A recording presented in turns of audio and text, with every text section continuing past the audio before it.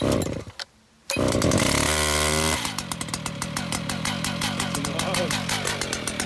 alive.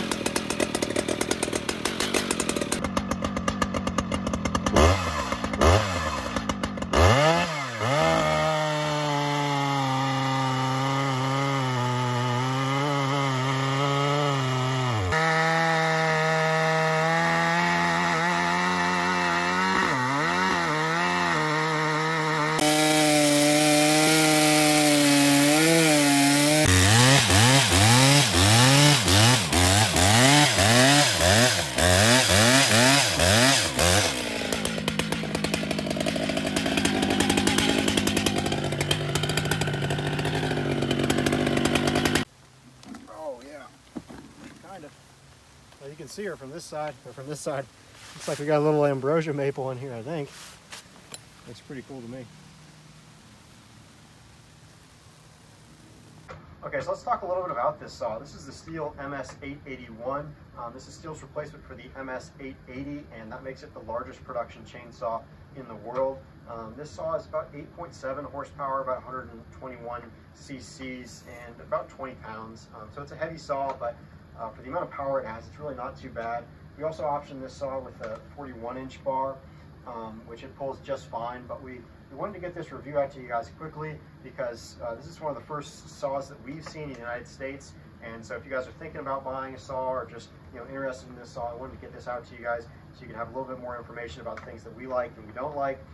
One of the things we do like on this saw is the air filter. It has the new HD2 air filter of Stihl's, and it's supposed to be really good at filtering those fine dust particles in the air, and that's important to us as sawyers because when we're running this chainsaw on a mill, when you're making rip cuts, you really get a lot of that fine dust, and it's hard to get the saw out of that dust. It's kind of immersed in the dust, and so it's nice to have a good filter, and you really want a good filter on there.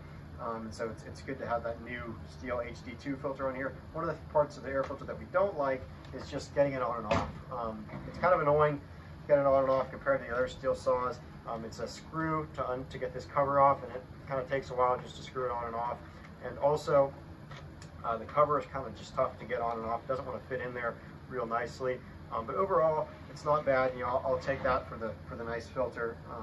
And then some other components of this saw is it does have a diagnostics port, and that allows your Stihl dealer to run diagnostics on the saw, and when they hook it up to a computer, and it allows them to make sure that if there's any problems with the saw, they can figure out what those are real easily. It also just allows them to make sure that the saw is running optimally, which is really nice, to keep your saw running well over time.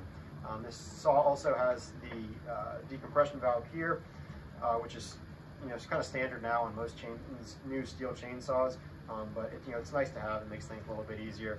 And this saw also is equipped with these I can't remember what they call them. There's these nuts that go on the cover plate, and they're integral to the cover plate, so they don't fall they don't fall off when you take them off, and so it's nice. It keeps everything kind of compacted, and so you don't lose it in the middle of the field when you're making cuts.